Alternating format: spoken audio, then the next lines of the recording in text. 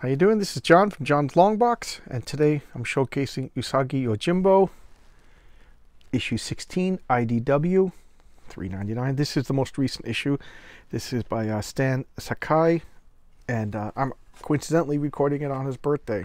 Okay, there's an alternate cover by John Simmons. There's the cover. Okay.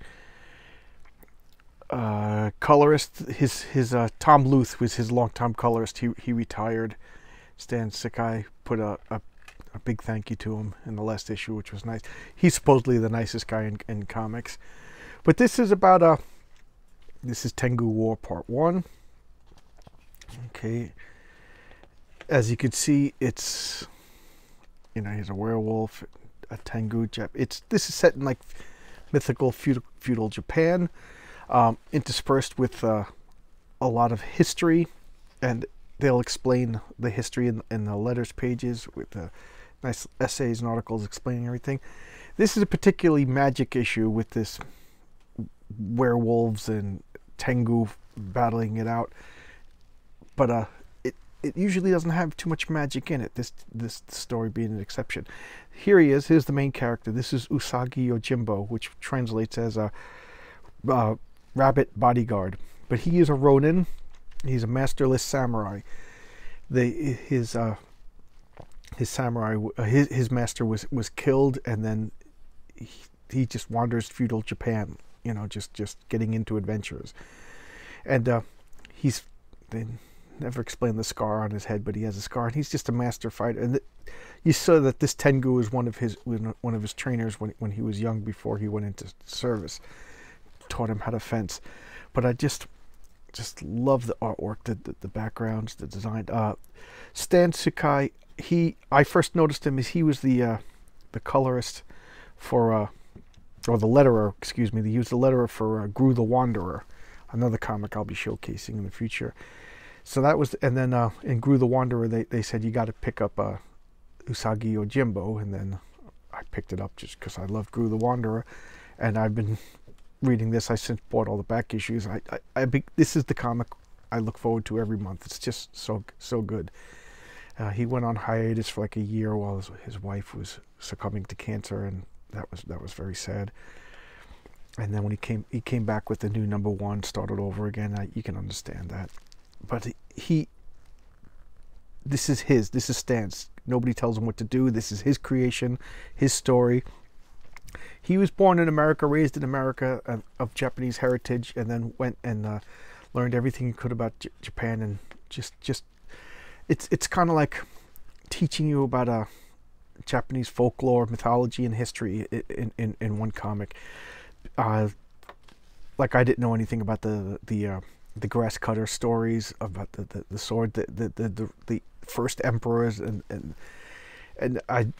they would have stories based on those, and then the real history and an article in the back of the comic. And then I would go and read up on, get books, you know, go online and read up.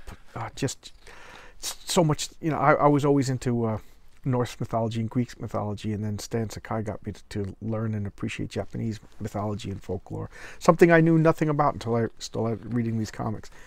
So this is a comic that is very near and dear to me.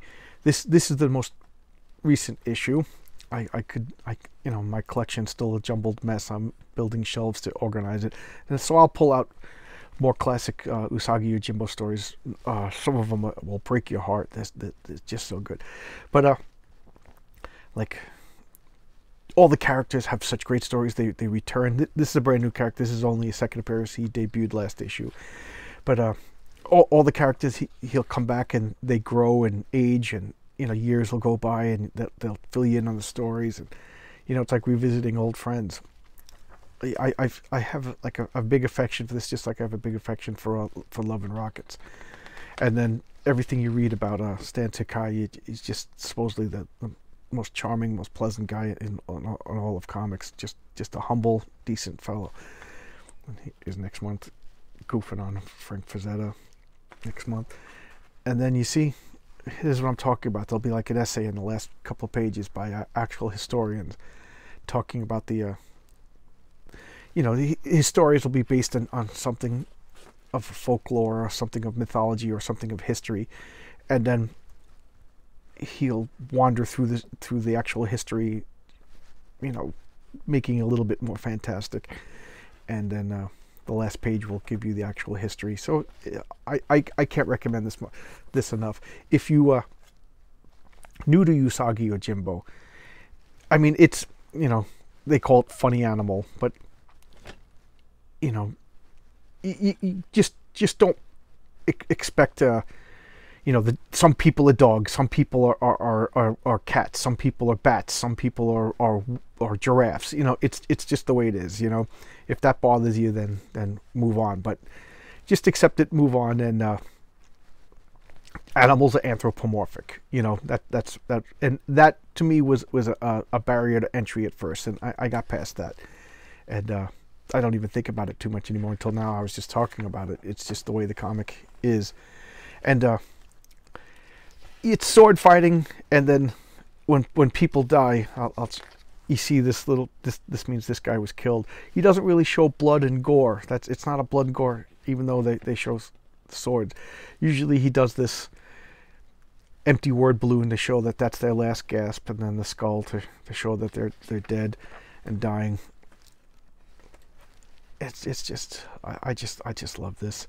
You know, I can understand if you like classic superhero comics that you wouldn't like this, but it's one of the comics I look forward to every month. You know, when I get it, what I usually do is the comics that I love, I just read them right away, and this is I just read it as soon as I get it, and then the comics that are like a chore to read, I just let them pile up and pile up. Here's another person dying. Okay, he's passing out. They had a duel, and he's missing a hand, and that duel, if Usagi was to win, he would train him, and if he was to win, he gets Usagi's hand, and he won, so he owns Usagi. He goes, oh, I didn't say I was going to cut it off your body. I just say I own your hand. So it's just a nice way of saying you owe me a favor.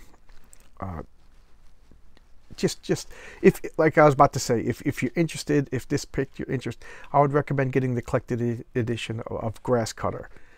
That is just, you know, it teaches you so much about the Emperor of Japan, some factual history, some of the legends, and then a lot of mythology. It's everything all rolled into one through these characters, you know.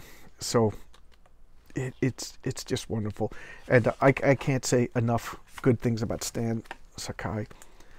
I could ramble on and gush for a half hour, but I think I said all I need to say. This is just one of my favorite comics. I have every issue. Oh, I will say that the first run, I think, was Fantagraphics, and it was black and white, and then I think they moved on to Mirage, which was owned by Eastman and Laird, the guys that did Teenage Mutant Ninja Turtles, yeah, Mirage, and that was in color, and that was like weird for me because I was used to it being in black and white.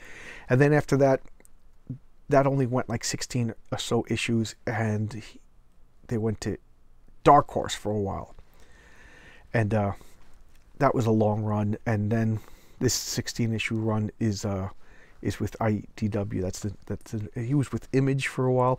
So this comic came out from a bunch of different companies. I think this is now the 5th series, if I'm okay. Let me see if it says so in the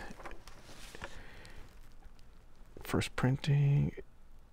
It doesn't tell you which series, what number series it is, but this is the IDW run.